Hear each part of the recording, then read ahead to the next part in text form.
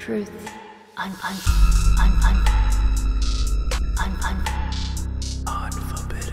Truth.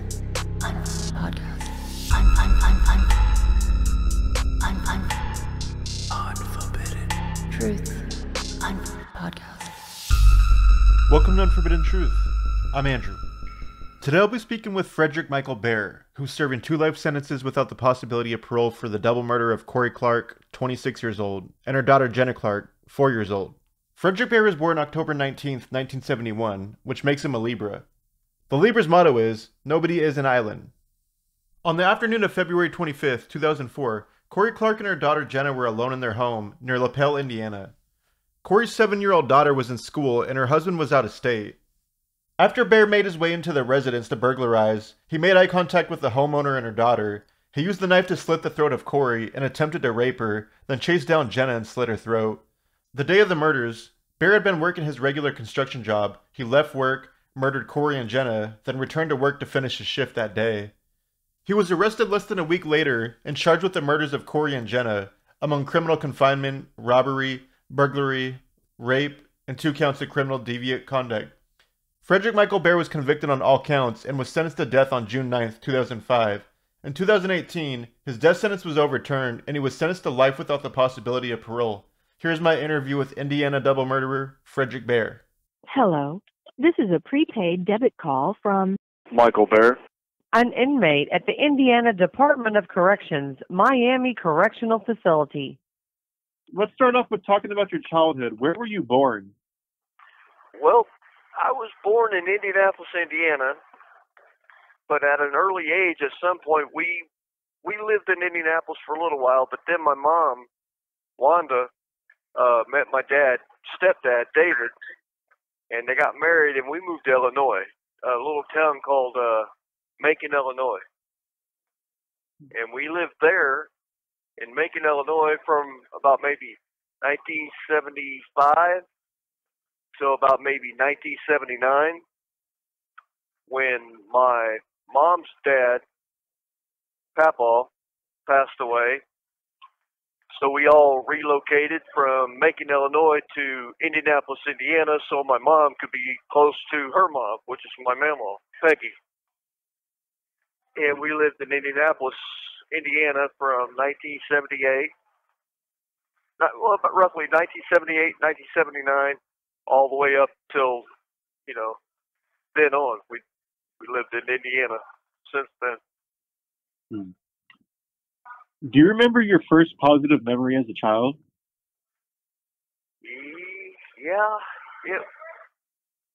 it would be over in Illinois. It would be when I had my first bike, when I got my training wheels off. But then there's so many good memories in Illinois, in Macon. But life, kind of took a turn for the weird after we moved to Indianapolis. But my first good memory in Indianapolis was when I got my first big boy bike. And that was a red and white Huffy bicycle. No training wheels, big boy bike and everything. So, and I got it that winter. That was in 1981, I believe it is, when I got that bike. So that was my first positive good memory that I remember the most out of everything. What about your first negative memory as a child? My first what? Your first negative memory as a child. That would be in Illinois. I had a problem with stealing cars, little matchbox cars. And, so my first negative memory would be when my dad made me sit the entire summer. My stepdad, David, he made me sit the entire summer at the kitchen table writing, "I will not steal. I will keep my hands off other people's property." Front and back on a college subject tablet. And it was the first one was just like a one subject tablet, but then it graduated to like the half-inch thick 5 subject college tablets, and I had to write that.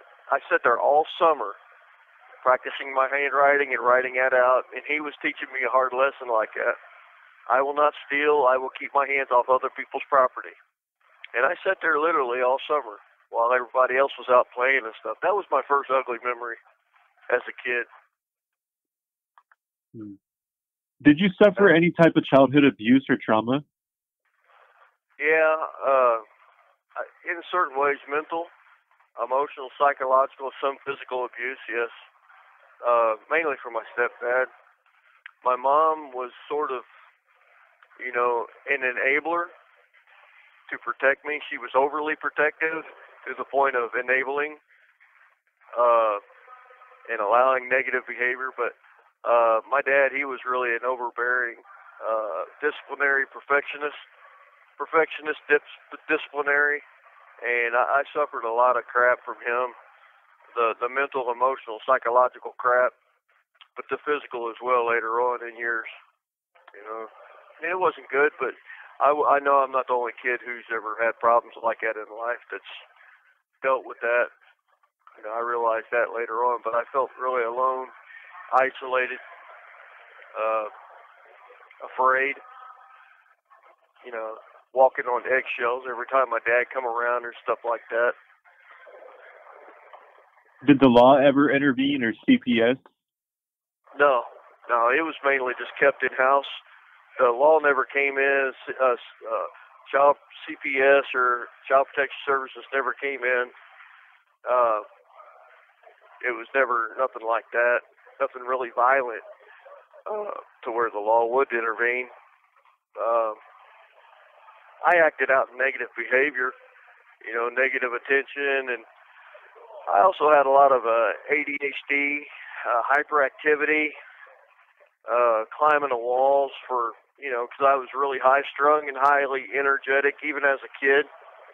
So Mom and Dad tried to help calm me down, take me to the nurse, to the doctors and stuff, and they put me on Ritalin, and I developed a sort of an addictive problem to that, and I started literally climbing the walls to try and get Ritalin, and so my mom purposely took me off that and basically weaned me off of it altogether. So that was about it, really.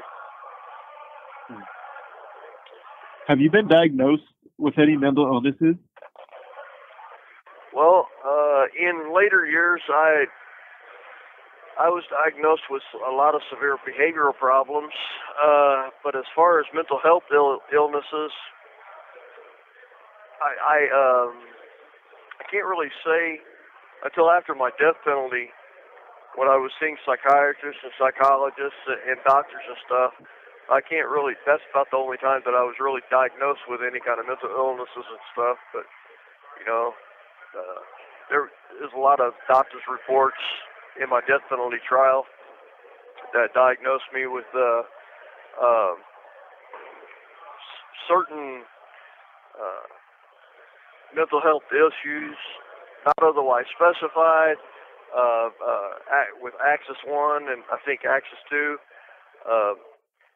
But I am, from my own understanding, I am bipolar with mania.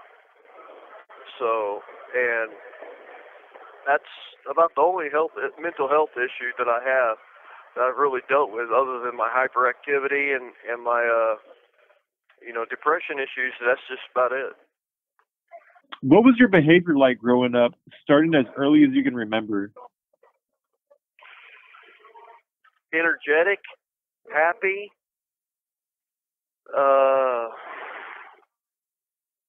always wanting to do something, really couldn't sit still, going. I mean, really high-strung, energetic and stuff.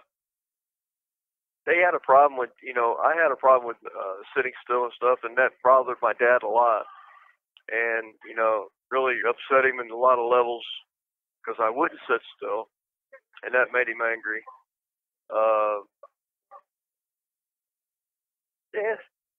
Just not really just wanting to sit still, just always wanting to do things and run around and stay busy.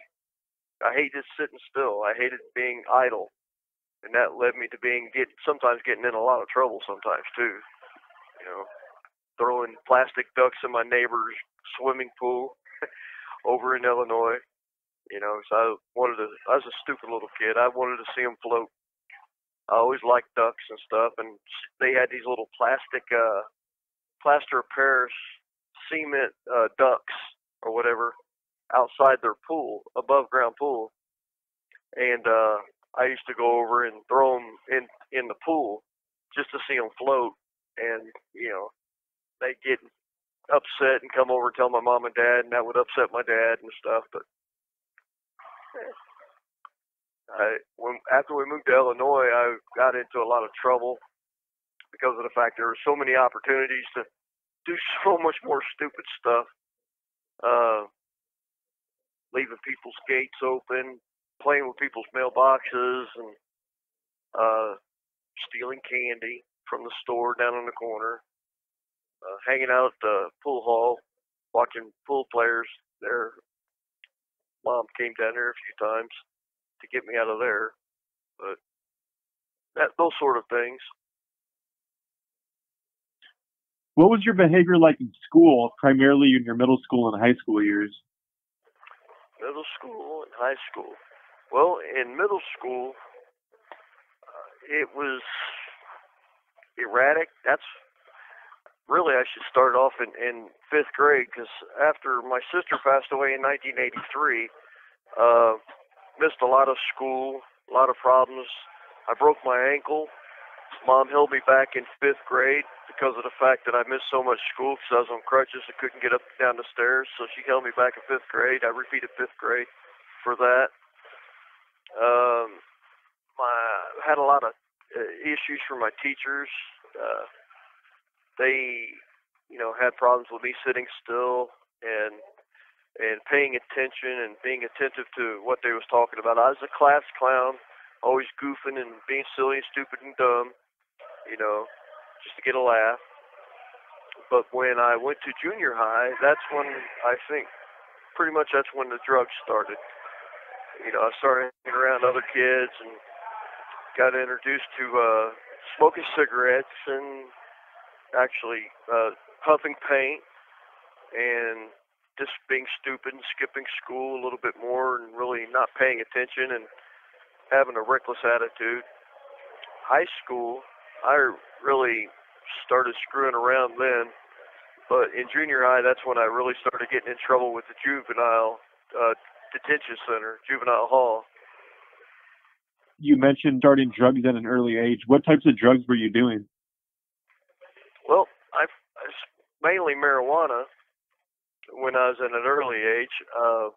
When my sister passed away in 83, I smoked my first joint coming back from the graveyard. I thought it was a regular cigarette. It was with my sister Peggy and my brother Pete. They was in the front seat and I was in the back seat, and they lit up a cigarette and they gave it to me, and that was the first time that I got high. And I went back and went to bed. I slept. And that was the first time that I'd gotten high. It was in 83. I was 11 years old going on 12. But then I started, stealing my old man's beers. I drink a beer every now and then. And but then when I went to junior high, I really started smoking weed, marijuana, a lot more. Huffing paint, started doing speed, and a little bit of cocaine. That was about it for then. I didn't graduate into the heavy stuff until years later, when I got in my 20s and stuff, early or later teens. But that was when like cocaine really got into being an issue. And all right, Mr. Watson, this other things going on. I got drinking whiskey and dropping acid and things like that. Did a lot of cocaine, a lot. Methamphetamines, they came up later on in life. I really liked that, but that was really way powerful of a drug. So I've always had an addictive personality disorder. It's like sitting there drawing. I'll sit there. I like to draw or drink coffee, or I overindulge too much to satisfy, whatever it is, like overindulge period, like eating or drinking coffee or drugs and stuff. And so I've always had an addictive personality disorder. I do know that about myself. But that was about it for drugs. Besides the underage drinking and the drug use, did you engage in any type of criminal activity as a juvenile? Yes, that really started when, the very first time that I got caught stealing as a juvenile, I was with my mom over at Kmart, and I stole a ruler that had a calculator on it, and they caught me. And, I got my butt beat for that one. Dad went home, and Dad beat my butt really bad. That was the first time that I actually got in trouble, first with the law. But then in junior high, I had a paper route, and me and my best friend Robbie was running around doing our paper route and stuff, and we used to stop at this candy store all the time. And I always carried a knife on me, and I always had problems, taking out, flipping my knife, and this, that, and the other. And my knife, I was in the candy store, and my knife fell out of my pocket, and I just picked it up, and I was just standing there, flipping it. And I guess the old lady felt threatened or whatever, and she said something or whatever, and told me to get out or whatever. And I flipped it around and flipped my knife up in my hands a few times. Finally, I stuck it back in my back pocket and left. Well, I didn't know it, but she had apparently called the police. She felt threatened or whatever. Well, after Robbie and I got done with our paper route and I went home, my mom told me that the police was there looking for me, and my dad called the police on me, and they pulled up and took me to juvenile. And that was the first time that I actually went to juvenile. And I think I was in eighth grade, 7th or 8th grade. So that was my first time in juvenile. Then another time, I was in junior high. Me and a friend of mine, Brian, skipped school, and we ended up going to a junkyard and bashed out a bunch of windows in the cars and stuff, old junk cars and stuff. And the attendants of the junkyard caught us, and they called the police, and I went back to juvenile again, and I got in trouble for that. I had to stay there for a little while. That was basically the beginning of my, criminal history, juvenile, doing stupid stuff and stealing and reckless behavior and things like that. What about as an adult prior to the cases that landed you in prison? Did you engage in any criminal activity prior to these two cases? Yeah, I was, again, in juvenile, or not juvenile, but junior high, and smoking a lot of weed and going to a drug dealer named Richard, and won't put their last names or anything out there, but I give him like $600 for a nosy of dope weed, and he tried to rip me off. And so I broke into his house later on. After he left, I was like, all right. So I went back and I went through his window and I broke in his house and stole his stash, and I stole all his money, and I stole his CDs and stuff. But what really caught me is when I went to sell the CDs, at the place that I sold the CDs at, they had a camera, and then they, put it together. And I got caught for that. I had to do some time. That was my first bit. And, I got, as an adult, really, actually, that was my first real prison bit. But juvenile is just,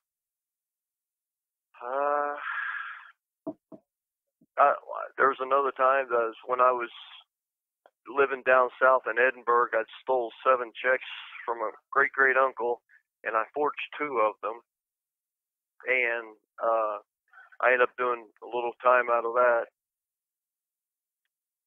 The juveniles in Indianapolis, they try to do positive placement on me, like putting me into a community hospital type setting, and other kind of placement, like Star Commonwealth in Ohio.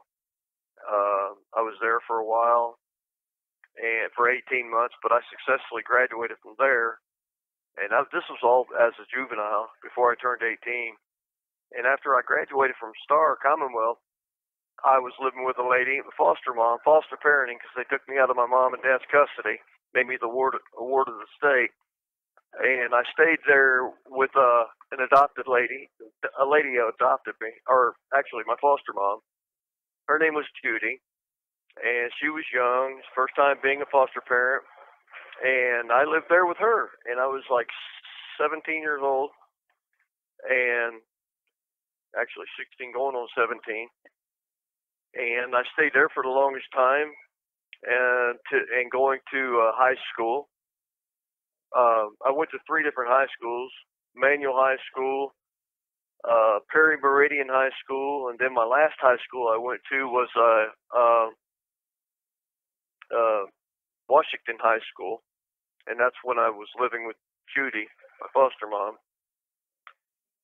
And ran into my stepbrother, and we started getting high, huffing, white out, and she found out about it and noticed my behavior had changed and stuff, and and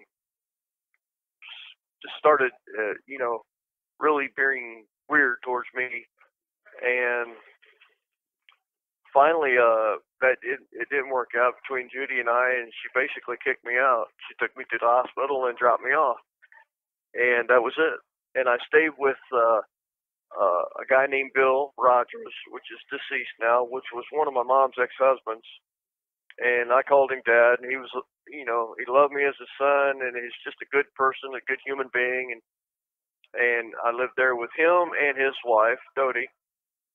Lived there for the longest time, and they basically emancipated me when I was 17 years old, because I was almost 18. This was after I left from Judy, and I tried to go in the Army. And 17 going on 18, and I went to the recruiters downtown Indianapolis to try and join the Army, and I passed everything as far as my written exam. Out of a class of I think it was 100, I was in the top 10% with a written exam, high scores. Then when I got down to my physical, I flunked that because of a medical issue. And so 2 weeks later, I caught my first adult felony, and that was the burglary from Richard. That's when it was, and that was my first adult felony. And I ruined my military career and all that. So they didn't charge me as a juvenile. They charged me as an adult from the burglary from Richard. And they give me, I think it was 18 months DOC, 3 years, do 18 months, and I had a year wrapped up in the county jail, and I did like 6 or 7 months in DOC. And I got out in 91, I believe it was. So I got locked up in 90. Then I got out in like 91, something like that, out of prison, DOC, first time offense in prison. And I lived with my mom for a while, and I got married in 1991. September, that's my first wife. September 27th, 1991, I got married. I kind of went a little off question there. Sorry. Let's talk about the crimes that you were originally sentenced to death for. Can you walk me through the events that led up to the crimes that occurred on February 25th, 2004? Okay. Well, I had just gotten out of prison this last time, which was my 4th time being in prison. And I was doing pretty good. I had home monitoring and everything, and I just completed a drug class at CIC there in Pendleton, Indiana. and they told me that I could get out early since I completed this drug class. And I'm like, okay. So they signed paperwork and everything, and I was approved. And I went to a work release center, and the work release center told me that I could, if I could find a job and a place to live, they could let me be released from work release on a home monitoring, ankle monitoring. And so I told Mom and Dad about that. Told Mom, and Mom said, well, here's the deal that me and your dad said, that we'll find you a place to live, you find a job, we'll pay your rent, you pay us back until you get up on your feet. And everything was great. And I did that, and I successfully completed my home monitoring. But at the time that I'd been introduced to my third wife, Tina, which I barely knew, but she was a friend of my second wife, Zola. And Tina and I hooked up, and slowly but surely, you know, I was doing great at my job. I was a welder working in a muffler shop, and I learned how to do brakes. I learned how to run, put up mufflers and bend pipes and stuff and all that. And I was doing great. And I just got my job, and the boss gave me, you know, saw I was a good worker, good with customers and stuff. And everything was great. But then here come Tina. You know, and slowly but surely, here come the pot, here come pills, a little bit of cocaine, some crack. Then that Thanksgiving, after we had gotten married, Thanksgiving of 2003, methamphetamine got introduced back into my life. And it went downhill from there. I lost my job, got fired from there because I was screwing up at work, and started doing a bunch of crimes, you know, burglaries and stuff like that, and running around at night stealing, trying to support my habit, and shoplifting, and just doing stupid stuff. And I just had an I don't care attitude. It just, like, I self-defeatist, and I lost faith in myself. I lost faith in a lot of things, and I just felt like I'd lost in life, because I got back on the dope and lost my job, and I lost my dad again. And so, you know, it's like a spiraling downhill effect. And I hooked up with some buddies of mine who used to be incarcerated with, and they got me a job as a traffic controlman, a flagman at this construction company. And I basically was doing good and everything, but I was still doing dope and doing drugs, and I still had a attitude of hopelessness and corruption on my mind, and spiraling out of control. And I committed some crimes. I raped a lady up in Noblesville, which is Hamilton County, and while after I got off the job and everything, and I went back later on, and that couple of weeks later, and I raped her at home. Then I was relocated again in another place in Anderson, LaPel, Indiana, and I had left the job site. I was high and everything, and I looking for more dope, looking for money and drugs and stuff, trying to find some place to break into, to find some money, get some stuff to get some money. My main goal was to get money, either to steal some stuff or to get some stuff to get money to buy dope. That was my main goal. And that's when I saw some lady pull her trash out to the street, and I'm like, okay, she looks like she's getting ready to leave, and so I went down to another house, and I was knocking on doors, and if nobody answered, I'd break in their house and, go in and burglarize them. And I knocked on one lady's door, and she come to the door. I asked to use her phone, and then some dog came up, and it really freaked me out. And I lied to her to use the phone, and I don't really remember a lot, because like I said, I was withdrawing and I was spun out of control. wasn't in the right thinking, in the right frame of mind. I don't really remember a lot about certain specific events with that. But after I left that house, I went back to where I saw the lady pulling the trash out, and I basically did the same thing. I went up and knocked on the door, and little girl come to the door, and I asked her if I could use the phone. That was my thing.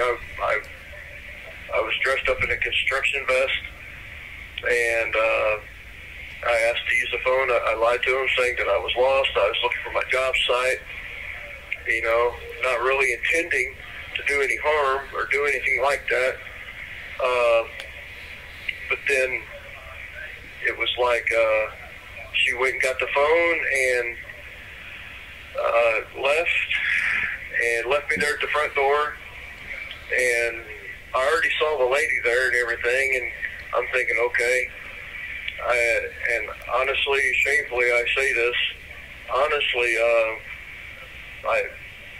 I'd raped that one lady in Noblesville, or I'd already raped her, a lady named Crystal, and I figured I'd try and rape this lady also.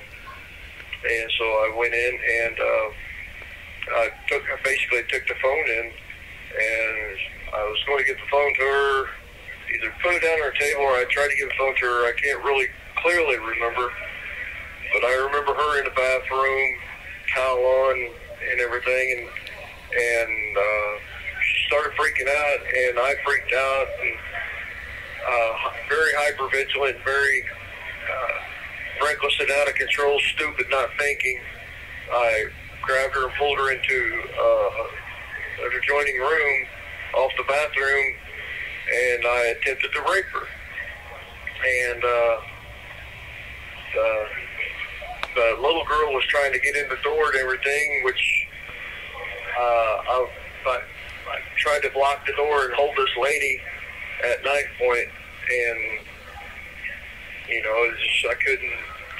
So I told her to tell the girl to go away and everything, and so she said, "Go back to your room."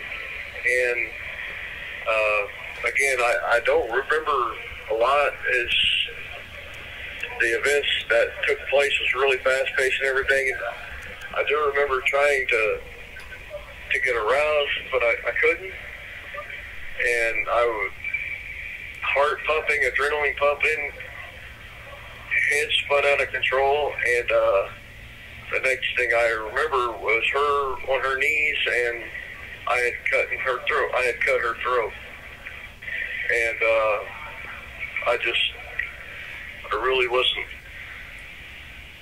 It was like I was detached away from myself, watching myself do this, and like an outer body experience or something stupid that I just wasn't thinking clearly, and I was just totally, really out of control. And I walked out the door of that room, and I don't know why, but the little girl was running away from the door, and I grabbed her and I cut her throat also. And I don't know how long it was that I was standing there in the room, or in the living room where it was at, but it felt like I was there for the longest time, and I was right there face to face with evil, with ungodliness, because I felt the presence of death, and I felt the presence of evil, and I experienced some things that I can't really physically put words to. And I know what it was. I was face to face with evil, with ungodliness, and a very benevolent evil presence. And it was in my faith I have now in the Lord. I know it was Satan himself, and I was in the middle of hell. And because I heard yelling and screaming, I basically had a complete meltdown, breakdown. And I remember leaving the house and getting in my car and driving around And I don't really remember so much of what all I did after the fact, but I got back to the job site, and I remember the flagman asking me something, or the construction workers asking me something, and I don't really remember, but then I heard the sirens. Everything went completely quiet, like everything was just quiet.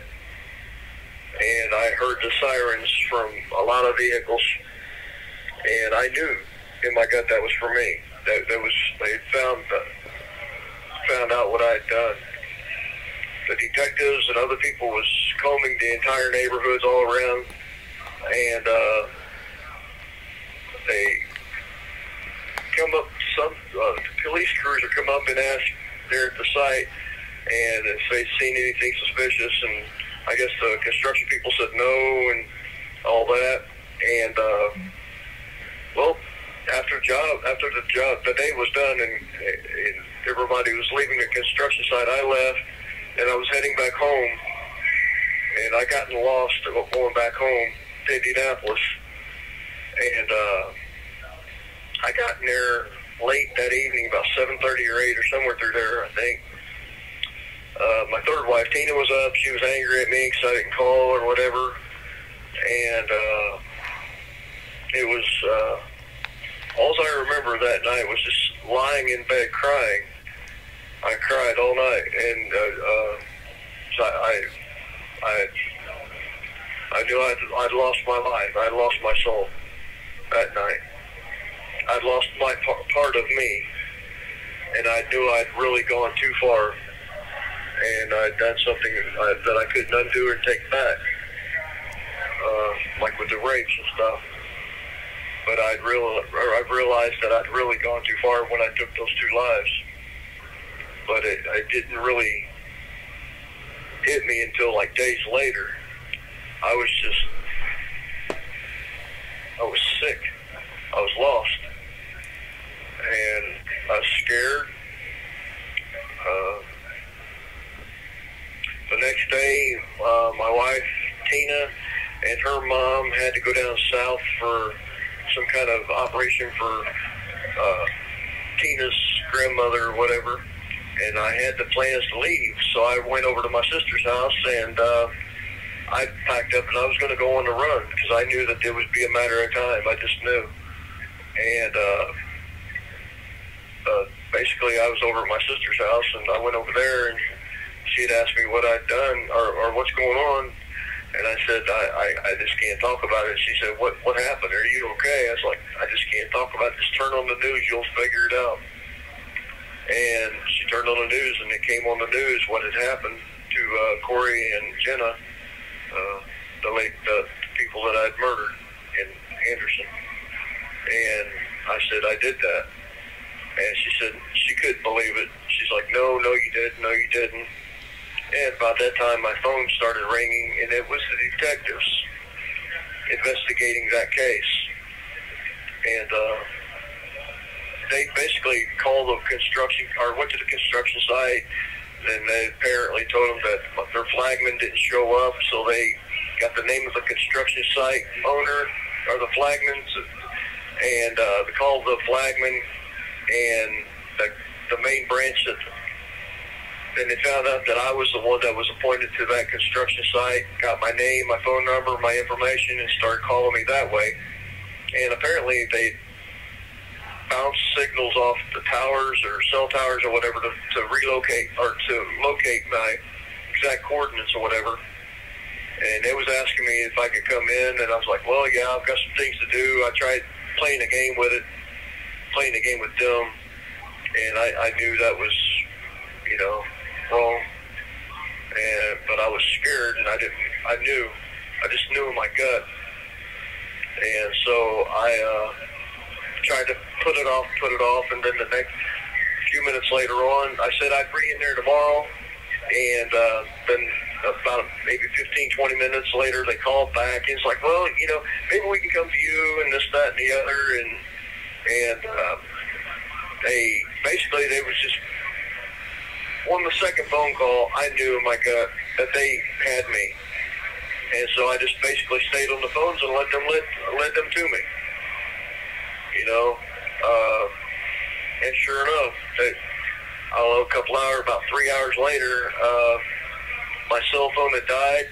They had a description of my car, so when they found out the coordinates or the location about where the cell signals was coming from, they, I guess, coordinated the whole area, quarantined it off, or blocked it off, and my sister went down to get my charger out of the phone, and they saw her going to that car that they had a description of, and they followed her back, and they come to the door after she came back in, knocked on the door, and when they knocked on the door, I just knew that's what it was all about.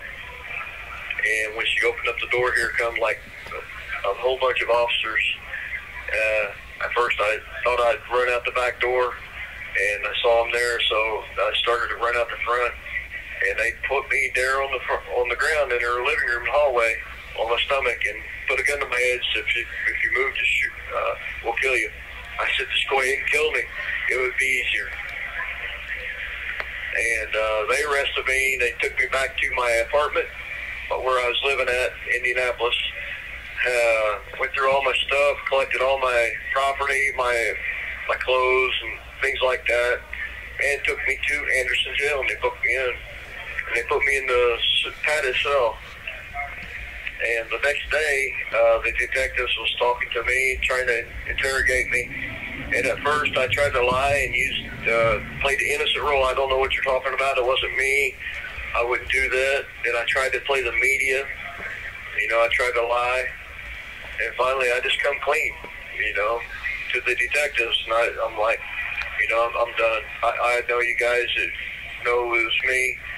So I went ahead and told them the truth. I said, this is what I'll do, and I said, this is what I'm asking for. And I asked them to give me something to eat, something to drink, and a cassette tapes and a tape player. And I'd make a full, complete cleanup statement and give them some stuff that they didn't know nothing about. So they gave me something to eat, and they gave me something to drink, and they brought the tapes in, the tape player. And so basically I just told them everything that I best that I could, that as I remembered it, how I did it, what I did. And then I went on to make some cleanup statements about the rapes that I had done in Indianapolis and in Noblesville, about Crystal and the others that I'd hurt. And they didn't have anything on me about that. I told them the truth about it, and I just let them know. And I confessed to that, and I owned up every bit of what I did.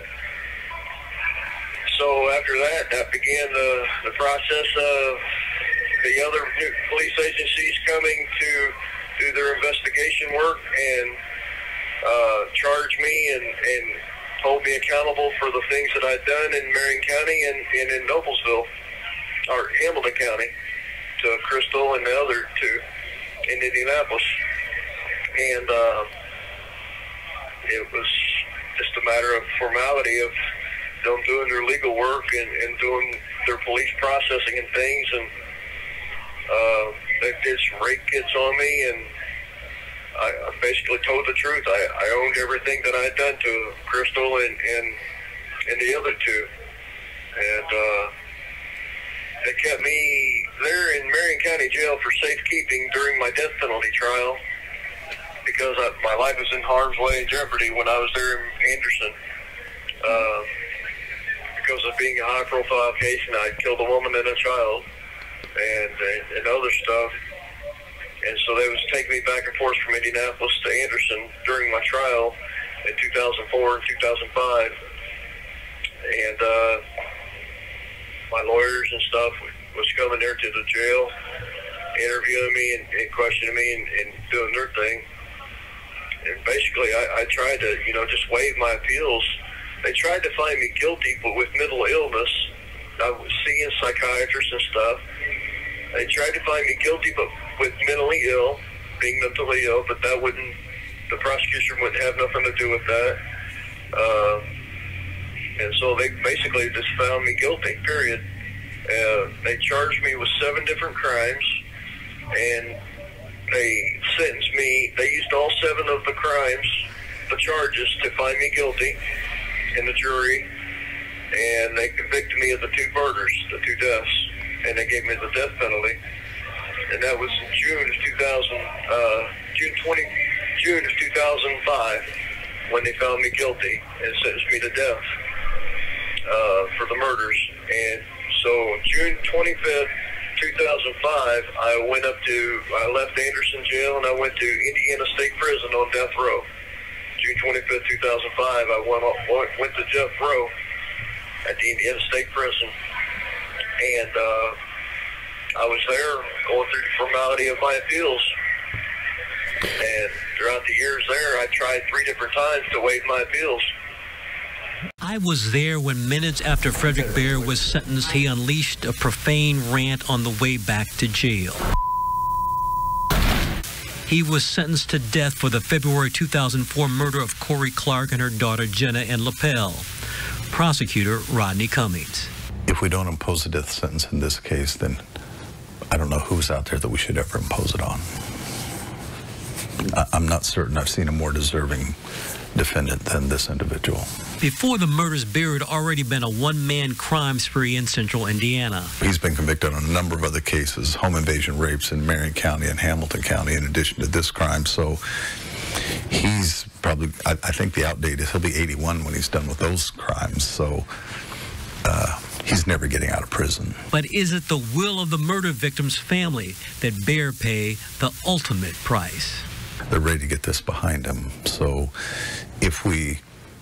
I feel confident that given the facts of this case, there's likely to be another death sentence imposed, but then you're looking at another 15 years appeal for them. Do they want to endure that? And I don't want to put them through that if they really don't want to do that. Many potential death penalty cases nowadays are being resolved with sentences of life without the possibility of parole.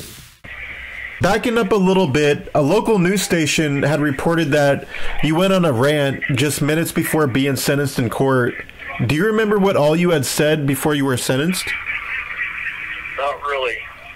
I really don't remember too much because, honestly, I still had methamphetamine. I was withdrawing and detoxing from the chemicals and stuff. But yet, when they did the toxicology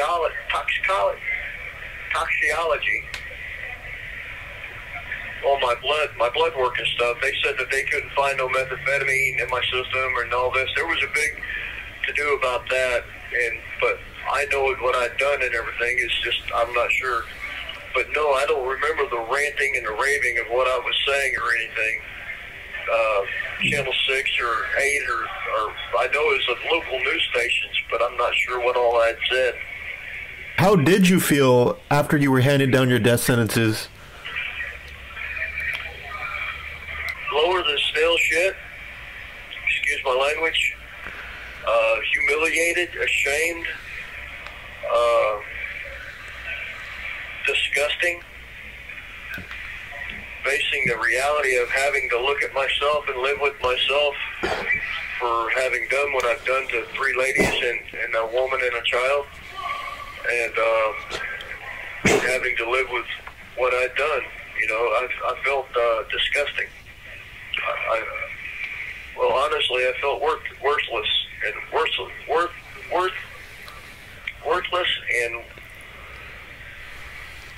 like a waste. I mean, I can't find the right words to say exactly how I feel because it's pretty small and pretty low. Like I said, the best analogy that I could say is that snail shit has a higher opinion than what I had of myself. While you were on death row, was there anybody executed prior to your sentence being commuted?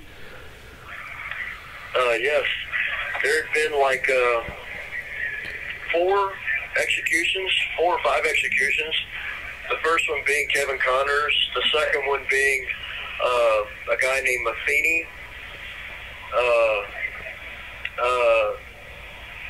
Let's see. There was another execution.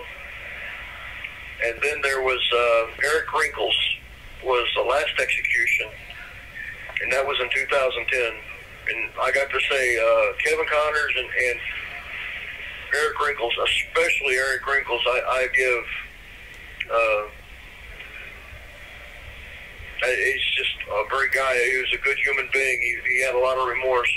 There was a guy named Michael Lambert. He was 18 when he got arrested, and he was like 41 or 42 when he got executed, something around that age. And he was drunk, handcuffed, and that man should have never been executed. That was a wrong execution. His appeal should have won by all the mitigating facts and all the merit in his case. This should have exonerated him and got him off death row, at least life without parole. But Michael Lambert, although he did kill an officer, he should have, by all rights and judicial and constitutional rules, he should have never been executed.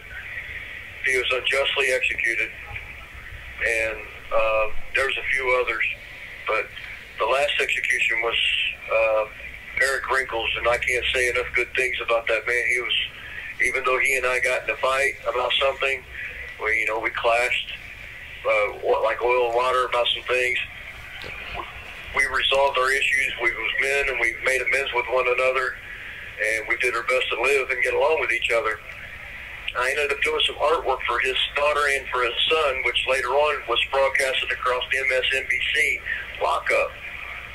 And it was 2 framed hankies that I had done, one for his daughter and one for his son, with cross and scroll, because that's what I do. I draw on handkerchiefs, and I used to build frames for him. And he was the last execution. That was in May of 2010. But again, I can't say enough good things about Mr. Wrinkles. He was a good person. He had a good heart, a good spirit. He had a lot of remorse, and he had a lot of love for a lot of people. And he did a lot of good things for a lot of people, a lot of good human beings.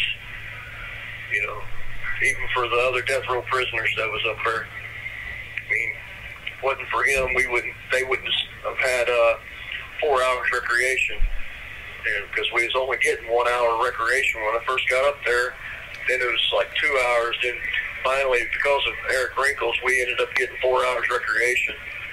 So Indiana State Prison death row is locked down 20 hours a day, but it's getting 4 hours recreation. And there's some really good guys. I'm not going to lie to you, Mr. Dodge. Me and the guys up on death row, although we didn't get along, there was a lot of clashing, a lot of character conflicts going back and forth, personality conflicts back and forth. There was a lot of good guys up there with a lot of good skills, a lot of talent, a lot of knowledge and intelligence. But there's also a lot of selfishness and a lot of backbiting and things like that. Although we didn't get along for the majority of the part, I won't speak ill of Benjamin Ritchie, Michael Dean Overstreet, or Jeff Wysack, or Roy Ward, or Joseph Corcoran. Although there is a lot of bad bitterness and a lot of bad blood because of certain things, I won't speak ill of their character. I just hope to God that maybe they might come to an understanding of something outside themselves and choose to change. I mean, I think the death penalty is barbaric, especially in the modern day age of our country, of the United States of America. The most well advanced of all the nations is the United States of America, the land of opportunity, the land of growth and progress and humanity, with so many equal opportunities for equality and stuff, and so much more. But yet, it's still yet practicing the barbaric, dark ages of cruel and unusual torture, of eye for an eye, murder for murder, when there's nothing that's good or valid that comes from murdering people. There's nothing good from coming from executions. Nobody wins. The murderers on death row, the people who's been murdered, the families of the victims and the people on death row, not only in Indiana, but in the United States of America and other places. Nobody wins. It's just an eye for an eye. And in all rights, Jesus Christ said, you've heard it said, eye for an eye, but I say turn the other cheek, forgive. You know, and it takes a bigger, better nation and a bigger, better people to forgive and stand up and do what's right to forgive and to sanction that behavior in a better way other than murder for murder. Because nothing good comes from doing the same crime. You know, I'm going to pay you back. I'm going to get you. I'm going to get even. Nothing good comes from that except for more negativity and more destruction. And, you know, as advanced as the United States of America is, still practicing dark age, barbaric acts of cruelty and brutalism towards human beings. Human beings that has a chance to change if given the right setting and the right circumstance and the right environment. You know, a lot of innocent people have been executed, but yet later on exonerated. And not only that, I'm so strong against the death penalty period as a whole in any form because of the fact of the lethal injection is not 100% because it's still, you know, even the other countries have stopped selling the drug that kills people. So, you know, because they realize that it's so barbaric. And, you know, now there's so many botched executions. And then there's so many people that's been innocent, that's been proven and exonerated. So when you were on death row and an execution would take place, what was the policy for not only the inmates but the staff that day from morning up until nighttime? Well, usually the policy and procedure of an upcoming execution would be like they would move the death row prisoner up to the first cell, which would be like 201, or no, excuse me, 103, or it's the first cell closest to the guard station on the flag, and they would sit there and be watched and observed for like 3 days or 4 days. After his appeals come through and the execution order will come, he would be moved, relocated to that cell so he could be watched and observed by the staff. The day of the execution, they would, the day before the execution, they would remove that prisoner to the major's office, which is, back then, it was the execution chamber. It was over in the major's office. But since then, that building has been condemned, and a new execution chamber has been built up at the Indiana State Prison. But they would lock everything down. Usually, the whole prison would be locked down for like 2 days. The prisoner being executed, would have his last meal and everything. Visit with family, if any kind of family and friends would visit with him. Make phone calls and tie up his final goodbyes, and he would then later on that night would be executed. The whole atmosphere would be quiet, tense, stressful, stark reality of where we was at. A lot of times for me it was remembering what I'd done. It was, I know there's some other guys up there had known people longer than I had, and, so the loss for their friend, like Michael Lambert, Kevin Connors, Eric Wrinkles, those three guys, there was a memorial wall of everybody that was executed. Their name and everything would be up on the wall, memorial wall, but those guys was really admired and liked, and, done a lot of good things and helped a lot of people. So when those men got executed, it was really heavy back there with the other inmates, as well as the staff and certain other inmates over in Jailhouse, because a lot of people on death row was up there for a long time.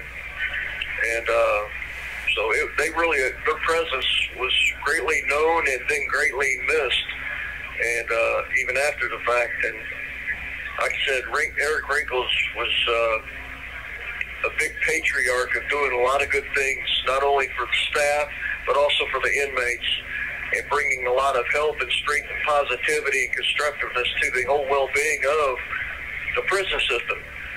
Because the prisoners used to be held at the maximum supermax confinement in Westfield, MCC. And if it wasn't for Eric Wrinkles, John Matthew Stevenson, who also got off death row, and Michael Lambert, those three men, along with the help of some Catholic priests who petitioned the Indiana Supreme Court to get those guys moved out of Supermax MCC back to the Indiana State Prison. The main help came from Eric Wrinkles and John Matthew Stevenson and Michael Lambert.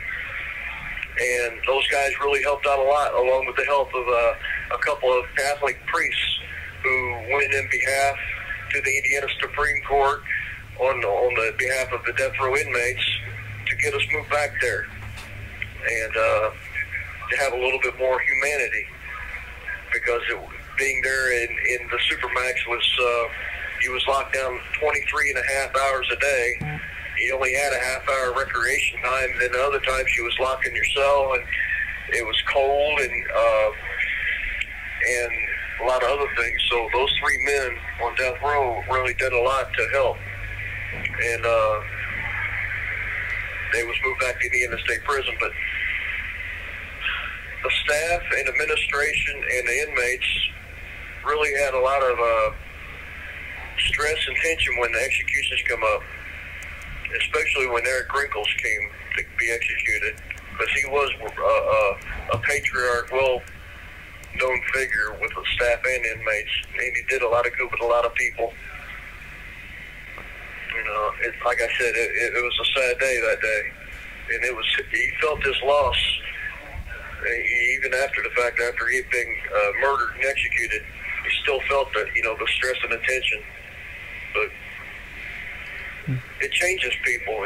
Being on death row changes people, mentally, emotionally, psychologically, socially, physically. It alters your perception about people, places, and things, and life in general. Past, present, and future. Because you're sitting there on death row watching your family, your people that you care about and love, and people that care about you and love you pass away, and there's nothing that you can do about it. You're able to have animals. You're able to adopt a cat. I had my own cat for 13 and a half years. Michael Dean Overstreet, Ben Ritchie, Paul McManus. There's a few guys up there had the cat program that we could adopt cats. So there was like 6 or 7 cats up there that it was adopted. That helped. They try to help people on death row to, feel human and to relax. We got Xboxes and things like that to pass time, to keep our minds off things. And the men that's up there right now, I mean, like I said, there's been bad blood shared between them and I, but if this is publicly on record, I want to speak honestly to you, Mr. Dodge, that I want to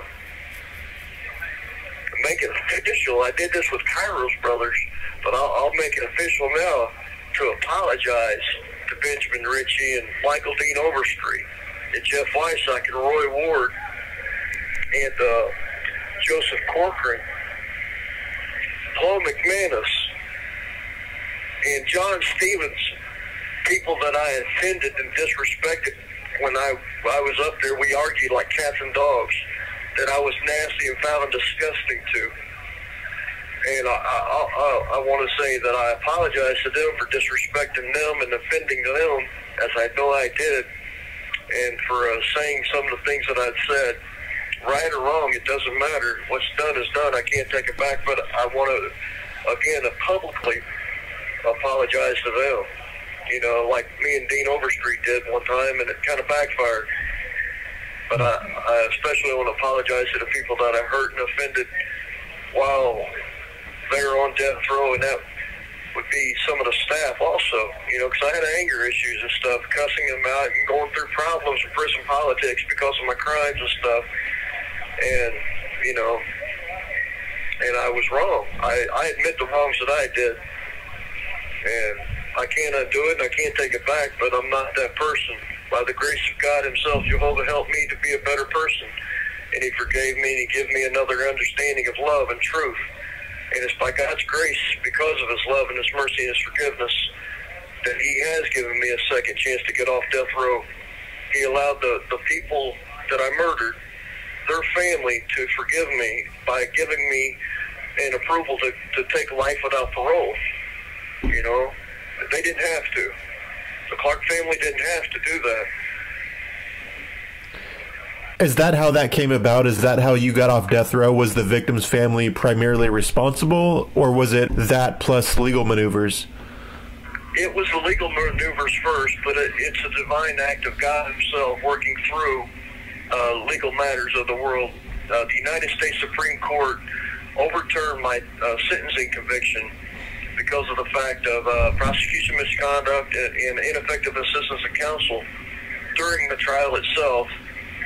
And so the United States Supreme Court kicked the sentence, adjudicated the sentence itself, set it aside, and had me go back to the district court to be resentenced again. And due to prison politics of crap going on between me and the other inmates, I got a new set of lawyers, and I begged my lawyers to go to the prosecutor and ask telling the prosecutor that if they would just get me off death row, I would, you know, if the family would let me have life without parole, if it would accept me with life without parole, you know, I'm offering that. I brought the offer to my lawyers, and my lawyers took it to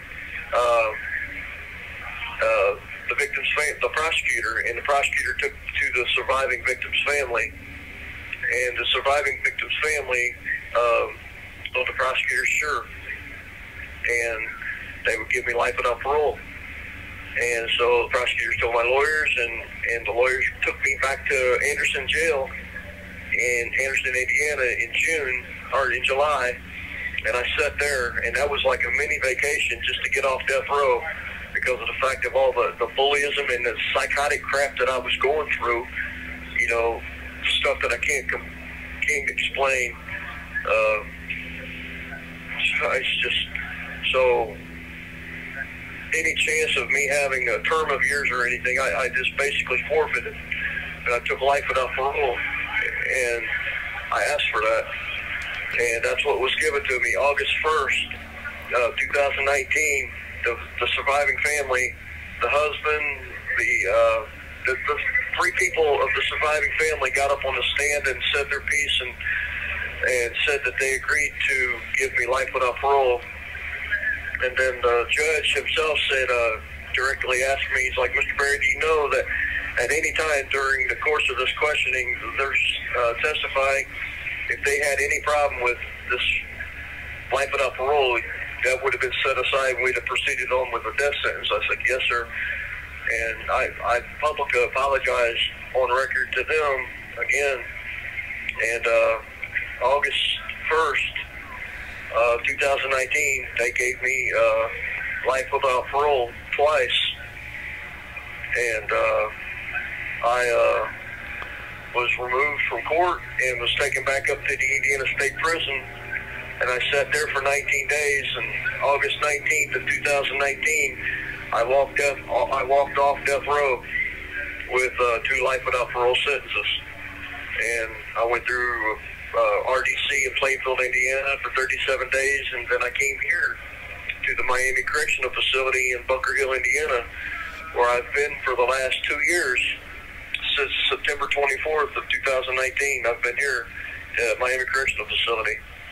And since then, I've highs and lows. I've been attacked a couple times. I almost died. I've been extorted. I went through hell in high water. Is that due to your crimes? Yes, due to my crimes, my past. People found out why I was here and stuff, And I, was extorted by a racist group for a while, and I asked for help, never got no help. I was attacked a couple times by some people and almost killed. By the grace of God, I walked through 4 men who had knives, and by all rights, I should have been dead. And they didn't. I wasn't stabbed up or anything. And that got squashed off by somebody else, by the grace of God. I've been lied on. I've been falsely accused since I've been here, and I've been proven not guilty about that. And now, again, by the grace of God, for someone like me, the horrible person that I was in my past, and I have a job. I work at ICI Garment Shop, and I live in Honor Dorm, and because I've kept a clear conduct report, and I've done my best to stay out of trouble. I try to stay with the Bible and walk as a good human being with my faith, and I try and share love and hope and truth and peace of God's love through Christ Jesus with people. I don't walk a perfect walk. I don't talk a perfect talk. I'm not a perfect human, but I do have faith in Jesus Christ, and I have His love inside of me, and I have His truth, and I try and share that with people to help them find hope in Him, like He gave to me. Because I know for a fact, if God loves me enough to forgive me and to give me a second chance, working through so many different ways, means, and resources, I know that other people here who have an outdate, they have a hope too. And there's a lot of hopelessness here in this facility. But I know if they just have faith in Him, that He can help. But nobody's perfect, We're all human, and we all fall short, and we're all screwed up. But He loves us. I do know that. I know that for a fact. He loves us. Right. He helped me understand His love. And it's without a doubt, Jehovah loves me with everything that I've never known of what love is. And I've tried to help people understand that love. And I thank my friends and the people that's been in my life in my past that's helped me be there, to help me stay strong. I've had friends, pen pals in my past in Finland, Australia, Switzerland, Sweden, United States, Great Britain, throughout the world, there's some really good, sweet people to come to visit me. Tammy, a lady down in Georgia named Annalisa, some really good-hearted people come that took time out of their life to write me letters to give me support. They didn't have to. I'm not angry at them. I'm grateful and thank God that they all played a part with helping me become the person that I am. Because it took a lot of bad, hard adversities to help me change. And that sometimes bad things do happen to good people. Not saying that I'm a good person, but I'm saying that sometimes bad things happen to good people because of God's divine love to help us to change. Sometimes we don't listen. And there's a lot of innocent people that's living here. I believe in my heart and my spirit that, that He has allowed certain things to happen in our lives to put us here, to get us to force our attention to Him, to set us down, to redirect, to refocus, so we can hear His voice, to what He has to say to us. I truly believe that, Mr. Dodge. Same way with Annalisa and Tammy, Caroline and Crystal, Dawn and Billy, and Peter and Nellie, and the rest of the people that's there. For the things that I've said and done, I hope that you're able to somehow forgive me, but I don't wish no ill in nobody's life, and I pray to God that you guys are doing okay, and that you're maintaining peace and quiet and calm, and your sobriety and staying safe above, and first and foremost above all. So, and I thank you, Mr. Dodge, for giving me the benefit of and the chance to have my voice spoken out like this. That was my interview with Fredrick Baer. Be sure to head on over to unforbiddentruth.com to keep up to date on everything Unforbidden Truth related. Thank you for listening. Unforbidden truth.